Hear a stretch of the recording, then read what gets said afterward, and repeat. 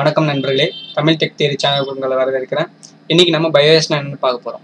பயோஎஸை பற்றி நம்ம பார்க்கறதுக்கு முன்னாடி இந்த தமிழ் டெக் தியரி சேனலுக்கு சப்ஸ்கிரைப் பண்ணுங்கள், ஷேர் பண்ணுங்கள், கூடவே பக்கத்தில் இருக்க பெல் பட்டனை ப்ரெஸ் பண்ணிடுங்க. நான் இதுக்கு ஃபியூச்சரில் போடுற வீடியோஸ் உங்களுக்கு உடனே நோட்டிஃபிகேஷன்ஸ் வரும். பயோஎஸ்ன்றது கம்ப்யூட்டர்ஸோட மதர் போர்ட்ஸ் எல்லாத்துலேயுமே இருக்கிற ஒரு ப்ரோக்ராம் சொல்கிறது அது சாஃப்ட்வேர்னு சொல்லலாம். பயோஎஸ்ன்ற நேமுக்கு மீனிங் என்னன்னா பேசிக் இன்புட் அவுட்புட் சிஸ்டம். இது பேசிக் இன்புட் அவுட்புட் சிஸ்டம் ஏன் சொல்றாங்க பார்த்தீங்கன்னா, எல்லா ஒரு எலக்ட்ரானிக்ஸ் இருந்தாலும் சரி, எந்த ஒரு டிவைசஸ் இருந்தாலும் சரி, அது ஹார்ட்வேர் இருக்கு. ஆனால் அந்த ஹார்ட்வேர் கரெக்டாக ஓடணும்னா அதுக்குன்னு சொல்லிட்டு ஒரு சாஃப்ட்வேர் இருக்கணும். அந்த சாஃப்ட்வேர் தான் ஆப்ரேட்டிங் சிஸ்டம்னு சொல்லுவோம். ஆனால் ஆப்ரேட்டிங் சிஸ்டம் விண்டோஸ் தானே வரும். இது பயோஎஸ்ன்னு சொல்றீங்களே, இது எப்படி அப்படி வரும் அப்படின்னு பார்த்தா, இது எல்லா எலக்ட்ரானிக் டிவைசஸ்லையுமே அதுக்குள்ள இன்டிகிரேட்டடா இருக்கும். இன்டிகிரேட்னா அந்த எலக்ட்ரானிக் டிவைஸ்க்குள்ளே இருக்கும். இது மேக்சிமம் வெளியில தெரியாது. ஏன்னு சொன்னீங்கன்னா, இதோட முக்கியமான வேலையே நம்ம என்ன ஹார்ட்வேர்ஸ் இருக்குன்னு சொல்லிட்டு கணக்கு பார்த்து வைக்கிறது தான். ஃபார் எக்ஸாம்பிள், நம்ம கணக்கு புல்லுன்னு சொல்லுவாங்கல்ல, அந்த மாதிரி எல்லாத்துக்கும் ஒரு கணக்கு போட்டு வைக்கணும். இப்போ என்கிட்ட ஒரு மதர் போர்டு இருக்கு. இது MSI H55 மதர் போர்டு. இதுல i3 first generation processor, i5 first generation ப்ராசஸர்லாம் உட்காரும். இதுல இங்க பாத்தீங்கன்னா ஒரு 8 கால் வச்ச சிப் ஒன்று இருக்கும். இதுதான் பயோஎஸ் சிப்.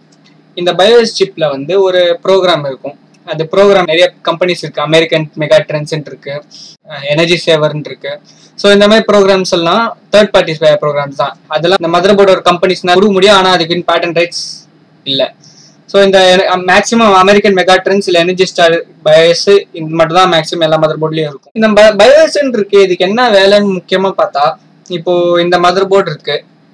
இந்த மதர் போர்டில் நான் ஒரு இன்டெல் i5 ப்ராசஸர் போட்டேன், ஒரு 4 GB ரேம் போட்டிருக்கேன், ஒரு கிராஃபிக்ஸ் கார்டு ஒன்று போட்டிருக்கேன், பவர் சப்ளை போட்டாச்சு, ஒரு ஹார்ட் டிஸ்க் போட்டாச்சு, எல்லாம் போட்டாச்சு.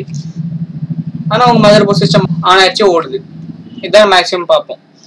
ஆனால் என்னைக்காச்சும் ஒரு நாள் கண்டிப்பா நீங்க ஒரு கம்ப்யூட்டர் ஓனரா இருந்தீங்கன்னா, ஒரு லேப்டாப்போ இல்லை லேப்டாப் சிஸ்டம் எதுவோட சொந்தக்காரங்க இருந்தாலும், என்னைக்காச்சும் ஒரு நாள் ராத்திரி வரைக்கும் நீங்க நல்லா யூஸ் பண்ணிருப்பீங்க. ஆஃப் பண்ணிட்டு கால் எழுந்து ஆன் பண்ணீங்கன்னா லேப்டாப் ஆன் ஆகாது. மதர் போர்டு ஆன் ஆகும், லேப்டாப் ஆன் ஆகும், அந்த டிஸ்பிளே வராது. இந்த டிஸ்பிளே வராது, பிளஸ் இந்த பீப் கோட்ஸ் வரும். கேன்னு சொல்லிட்டு சிஸ்டம் கத்திக்கிட்டு இருக்கும். ஸோ ஏன் இதெல்லாம் கத்துதுன்னு சொல்லிட்டு நிறைய பேர் பயந்து எடுத்துட்டு போயிட்டு சர்வீஸ் சென்டர்ல கொடுத்தா அவங்க ஒன்று பயோஎஸ் போயிடுச்சுன்னு சொல்லியிருப்பாங்க, அப்படி இல்லைன்னா மதர் போர்டு டேமேஜ் ஆயிடுச்சு அப்படின்ட்டுருவாங்க. ஆனா உண்மையா பார்த்தா பயோஎஸ் டேமேஜ் கரெக்ட்னு சொன்னா அது நியாயப்படி. ஆனா மதர் போர்டு அவ்வளவு சீக்கிரம் டேமேஜ் ஆகாது. ஏன் அப்படின்னு சொன்னா, இந்த பயோஎஸ் இந்த சத்தம் வருது, டிஸ்பிளே வராம இருக்குது, இதுக்கெல்லாம் முக்கிய காரணமே அந்த பயோஎஸ் தான். இந்த ஒரு ஹார்ட்வேர் இருந்துச்சுன்னா, அந்த ஹார்ட்வேர்ல இப்போ மதர் போர்ட்ல இந்த பயோஎஸ் மட்டும் இல்லைன்னா, நம்ம இதுல கனெக்ட் பண்ற எல்லாமே என்னென்ன டிவைசஸ்லாம் கனெக்ட் பண்ணிருக்கோமோ அது என்னென்ன டிவைஸ்ன்னு தெரியாமலே அது ஓடாது. அது என்னென்ன டிவைஸ் கனெக்ட் ஆகிருக்கு தெரிஞ்சாதான் ஓடும். ஏன்னா இப்போ நான் இதுல ஒரு ப்ராசஸர் போட்டேன்னா, அந்த ப்ராசஸருக்குன்னு சொல்லிட்டு ஒரு குறிப்பிட்ட அமௌண்ட் ஆஃப் வோல்டேஜ், ஒரு குறிப்பிட்ட அமௌண்ட் ஆஃப் வாட்டேஜ் யூஸ் பண்ணணும். அதோட ஜாஸ்தியா கொடுத்தா இல்ல கம்மியா கொடுத்தாலும் அந்த ப்ராசஸர் டேமேஜ் ஆயிடும். அதே மாதிரிதான் ரேம், அதே மாதிரிதான் கிராஃபிக்ஸ் கார்டு.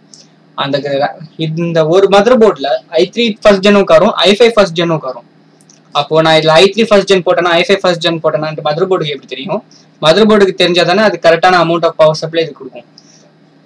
ஏன்னா பவர் சப்ளை இருக்கிறேன்னா, பவர் சப்ளைஸ் எல்லாமே பவர் சப்ளை இல்லை. ஏன்னா 450 வாட்ஸ் பவர் சப்ளை லோக்கல்ல இருந்து ஹை எண்ட் வரைக்கும் இருக்கு. 500 ரூபாயில இருந்து 3500 வரைக்கும் இருக்கு.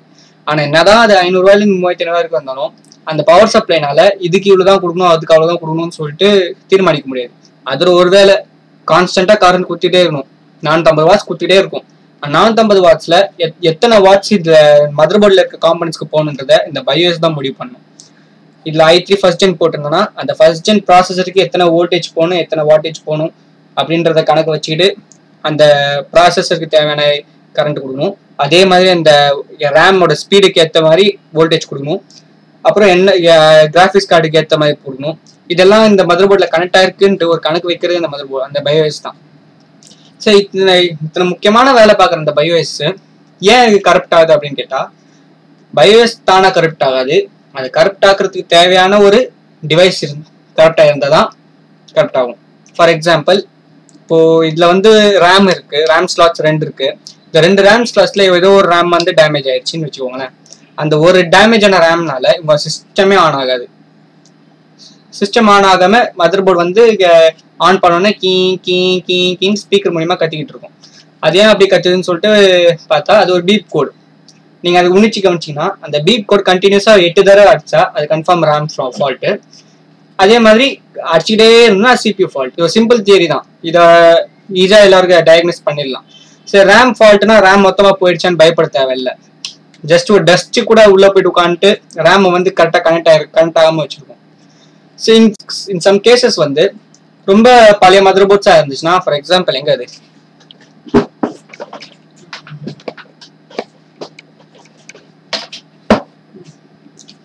ஃபார் எக்ஸாம்பிள் இந்த இன்டெல் மதர் போர்டு மாதிரி பார்த்தீங்கன்னா ரேம் ஃபால்ட்டா இருந்தாலும் அந்த ரேமை புது ரேம் வாங்கி போட்டாலும் இந்த மதர் போர்டு ஆன் ஆகுது.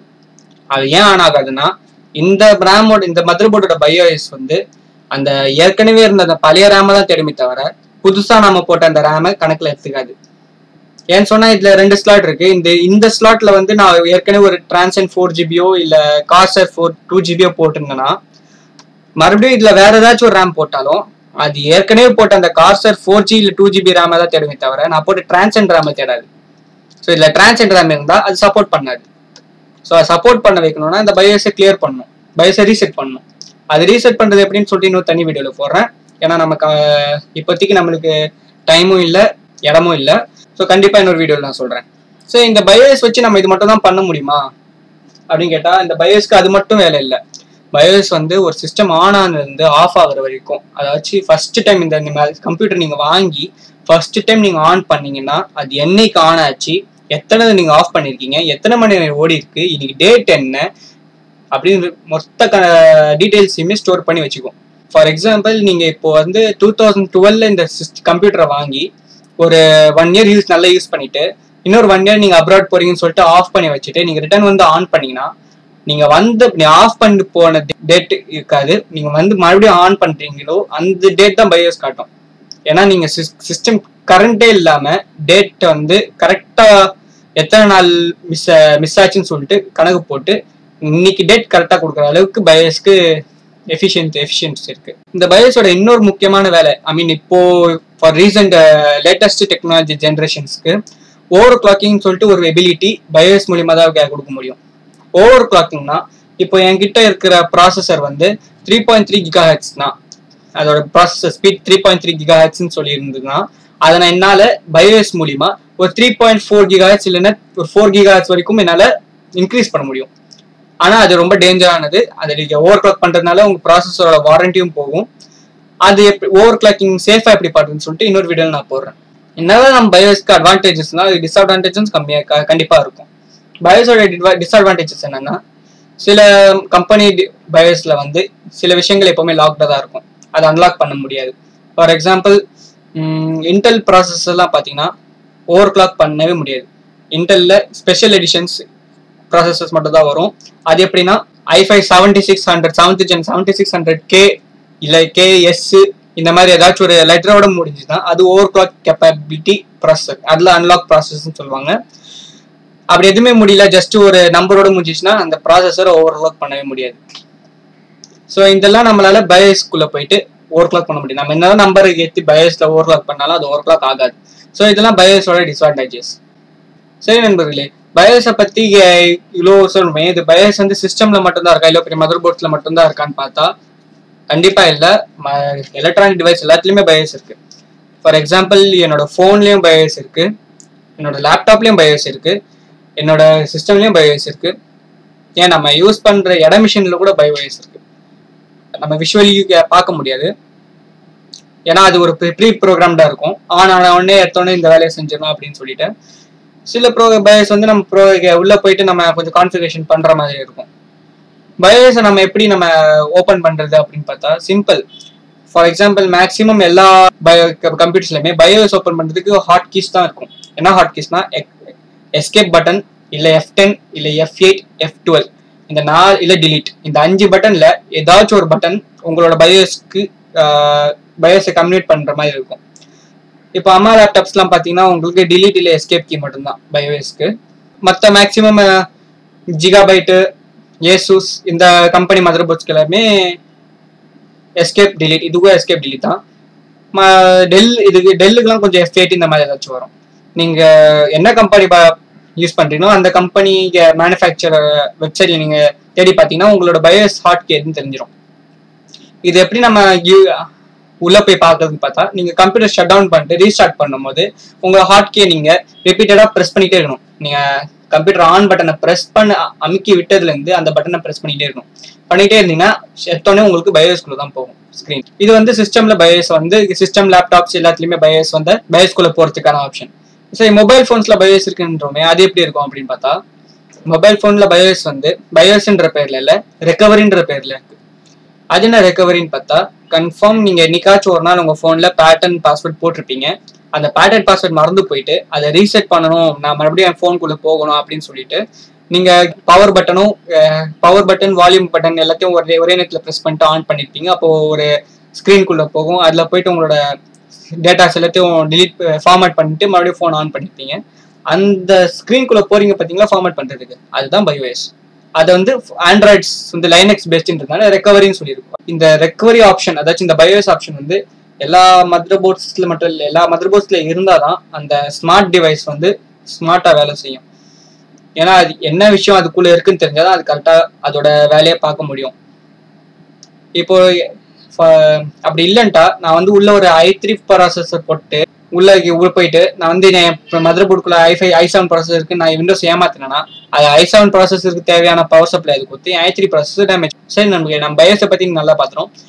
அடுத்த வீடியோல இன்னும் முக்கியமான சில கம்ப்யூட்டர் டிப்ஸை நான் உங்களுக்கு கொடுப்பேன். பேசிக்ஸ் எல்லாம் முடிச்ச அப்புறம் நம்ம வந்து கொஞ்சம் அட்வான்ஸ் லெவலுக்கு போகலாம். இது வரைக்கும் நம்ம CPU ரேமை பத்தி பார்த்துட்டோம். அந்த வீடியோஸ் நீங்க இது வரைக்கும் பார்க்கணும்னா டிஸ்கிரிப்ஷன்ல லிங்க் கொடுக்குறேன், நீங்க அதை பார்த்துருங்க. இப்போ இன்னைக்கு BIOS பார்த்தாச்சு.